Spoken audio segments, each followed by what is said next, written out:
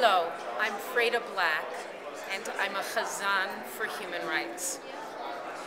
I'd like to tell you why.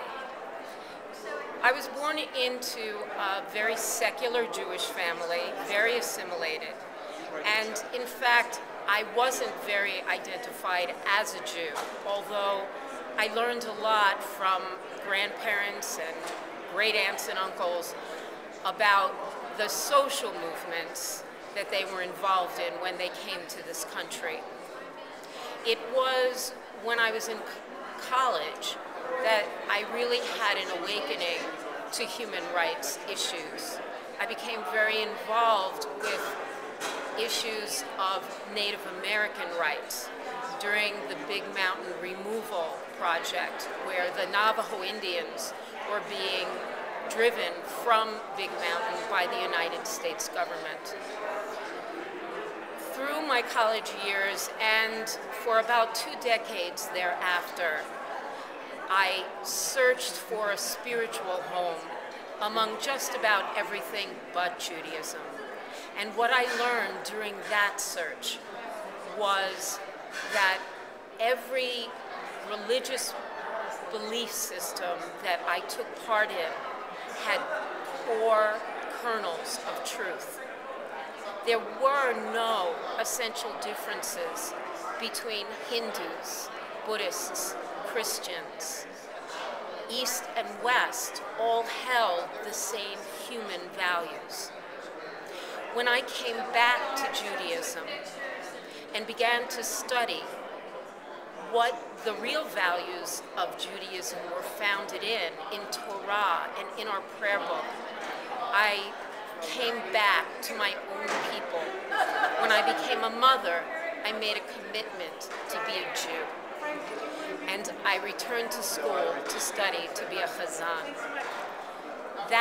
Those many years of intensive text study excited me with realizations that Judaism was really built upon a system of ethics, that what mattered to Jews even more than how they believed in God was in how they treated other human beings, was in how indeed they were commanded by God to treat not only other Jews, but how to treat the stranger in their midst.